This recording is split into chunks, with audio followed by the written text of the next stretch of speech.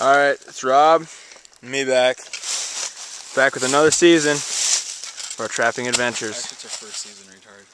Hey, we kind of started last season. Alright, this is just going to be there's a lot of raccoon. We're at an old bear bait station. Lots of big coons coming in, so we're going to set up a couple sets for them. First one's just going to be a basic bucket set. 5-gallon bucket. Got an old stake in the bottom of it. They've been coming here every night regularly anyway, so I'm not really too worried about them not finding it. What you want to do is make sure that it ain't going to wobble a whole lot. So I just put this log on it so it's pretty firm so the raccoon can't knock the bucket around. Clear it out a little bit. A lot of guys like to throw leaves and stuff at the bottom of it to make it look natural. That's a good idea. If you're going to do it all the way though. Don't just kind of halfway do it and fill it. Make sure it's pretty well covered in on the bottom in there, so it's natural for them, like that. And take stake, throw it in the back. You take a simple 220. Got these dyed up about a week ago.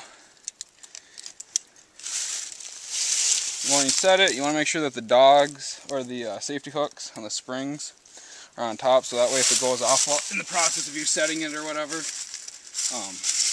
won't snap you. I'm not worried about scent for raccoons, so that's why I'm not wearing gloves. I like to have my triggers all the way over to one side, and I know a lot of guys like to put the dogs on the bottom or whatever, but to me, not really that big of a deal, but that's just me personally, because the safety hooks are always up that way unless you go back and switch your hooks up. But pull the hooks out all the way so in case it does go off, it catches. Like that, pull them out, stick it in, bend it up so it's kind of somewhat sturdy in there. Then once you make sure it's right where you want to go, then that's when you start taking your safety hooks off. Just like that. Pull it up so it's nice and firm in there.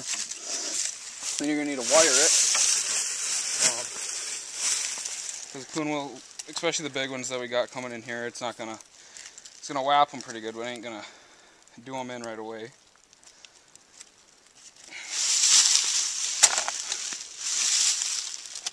What kind of wire is that, Rob? Just like general purpose? 14 gauge wire. I don't know what it is. I got a trapping convention. That's where I always get it.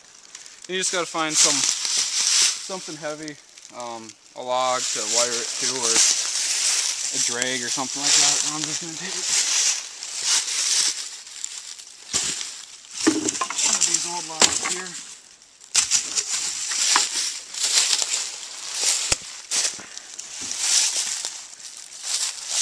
Just going to set it up. Is it raining out? Yeah, slightly. Okay. Down here. We don't want to wire it wimpy, just to make sure. Wrap it just once and then give it a few good turns overs, and then I'm gonna come down here.